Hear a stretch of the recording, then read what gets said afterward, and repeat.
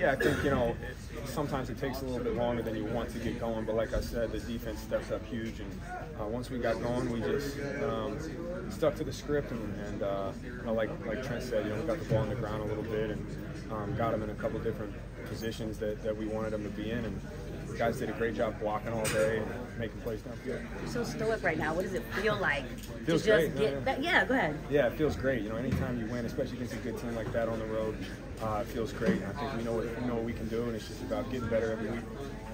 They played 92 snaps. The defense played 92 snaps against the Bills. Did you guys feel like if you put something together and were consistent, things would start to eventually pop for the offense? I think for me, it's just always about playing one play at a time. Each play has a life of its own. You don't really know how the game's going to turn out. You kind of have a plan going in, but there's so many things that happen and adjustments that you make in game, and that's why I'm not a coach, and I just leave that up to them, and whatever plays called, just go out and execute.